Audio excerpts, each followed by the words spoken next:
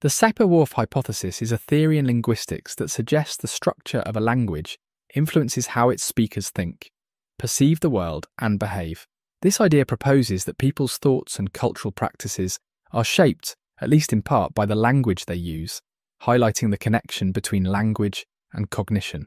The origins of the Sapir-Whorf hypothesis can be traced to the work of linguists Edward Sapir and his student Benjamin Lee Whorf in the early 20th century. Sapir's anthropological studies and Whorf's observations of Native American languages, such as Hopi, led them to suggest that language not only reflects culture, but actively shapes it.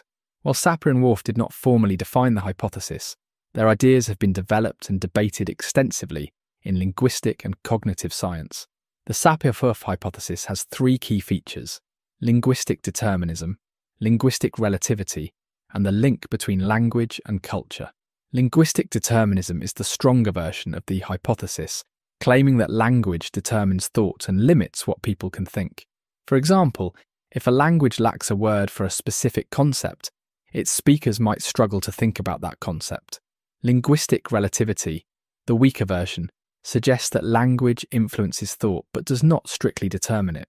This means that speakers of different languages may view the world differently based on the linguistic structures they use. Finally, the hypothesis emphasizes the deep connection between language and culture, suggesting that cultural practices and values are often encoded in language, affecting how speakers interact with the world. Examples of the Sapir-Whorf hypothesis can be seen in studies of color perception and time. For instance, some languages, like Russian, have distinct words for light blue and dark blue, while English uses the single word blue. Research shows that Russian speakers can distinguish shades of blue faster than English speakers, suggesting that language influences perception. Another example comes from Whorf's study of the Hopi language, which he argued lacks specific tense markers for time. Whorf claimed this affects how Hopi speakers conceptualize time, viewing it as a continuous process rather than discrete past, present, and future events. The benefits of the Sapir-Whorf hypothesis include its role in highlighting the diversity of human thought and the importance of language in shaping culture.